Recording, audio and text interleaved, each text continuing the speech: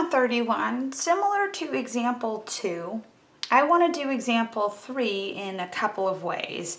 I want to do example 3 by taking this logarithmic equation and writing it in its equivalent exponential form. And then I also want to just practice some properties of logs.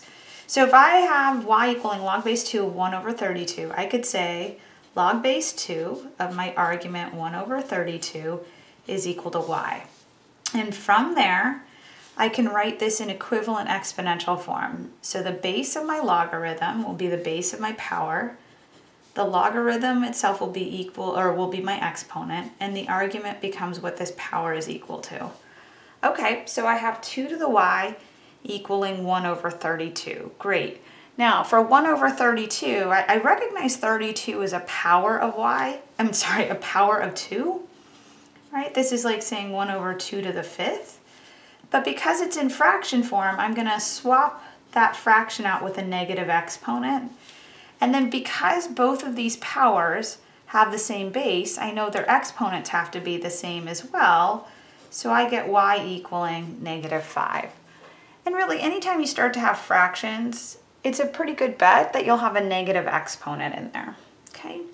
Now, this is all fine and good. I also want to work this using properties of logs.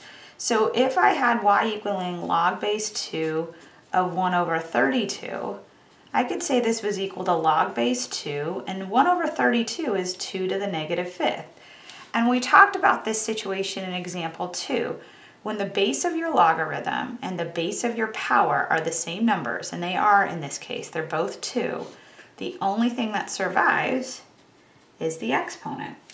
All right, so that's just a simpler way. In my opinion, this version's simpler. If I can just recognize 1 over 32 as a power of 2, then all I need is the exponent on that, and that's what I'm looking for. But you've got two versions, so if you feel more comfortable switching your logarithmic equation into an exponential equation and then solving the exponential equation, great.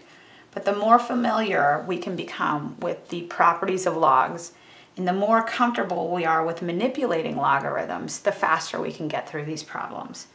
All right, so we're going to try one more, and we're going to try and do it without our calculator, and then I'm going to show you how you can do it with your calculator. All right, I'll see you in a bit. Bye.